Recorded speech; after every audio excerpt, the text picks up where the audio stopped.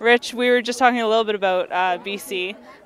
You've done a lot of visual effects work, Yes. from Fantastic Four to The Matrix. You've been a part of it all. Yeah. Now you're Oscar nominated. Can you tell us a little bit about The Revenant and what it's like to be nominated once again? I mean, Gravity was up last year, right? 2 years ago, Gravity was. Yes. Wow, 2 years already. Yes. It's amazing. I think we're just happy to be invited to the show. We're excited that people are recognizing the work that we did on this and all the artistry that went into it.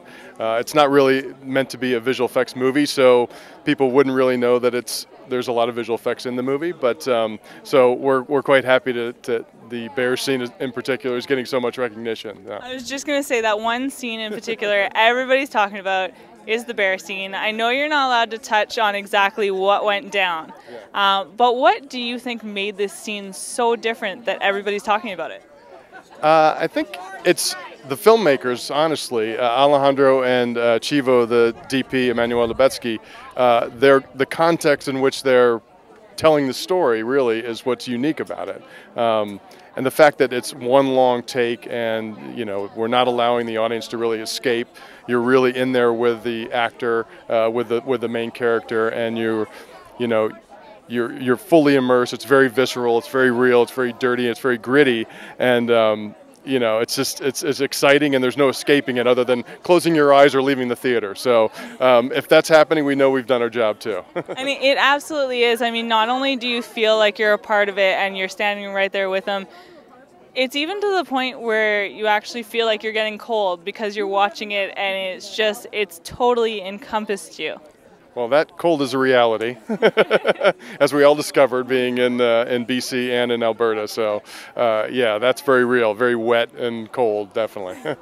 Now, is that something you're used to, or was it a bit of a culture shock for yourself? I think it was a culture shock for all of us. Yeah, I mean, that kind of extreme weather they sort of warned us about. Everybody geared up, we all had our, fully clothed, many layers on every day. But, you're out there for, all day long. You go out in the morning, we rehearse all day long, and then we have very short hours of light that we would shoot in. So, we had to sort of accustom ourselves to being out in that kind of weather all the time. And you guys did only shoot in what they call the magic hour, right? We called it the panic hour sometimes too. Yeah, it was. That's better suited. Yeah, it was mainly in the dying light of the day, so we had probably about an hour, maybe an hour and a half of light usually at the end of the day. That's insane. But you guys pulled it off, obviously, and you're here for the awards, and I personally hope you guys take it home. Oh, well, thank you so much. You're very welcome. I have one more question that I try to ask each of my guests. Okay. It's actually about your socks. I believe I believe socks tell a lot about a person.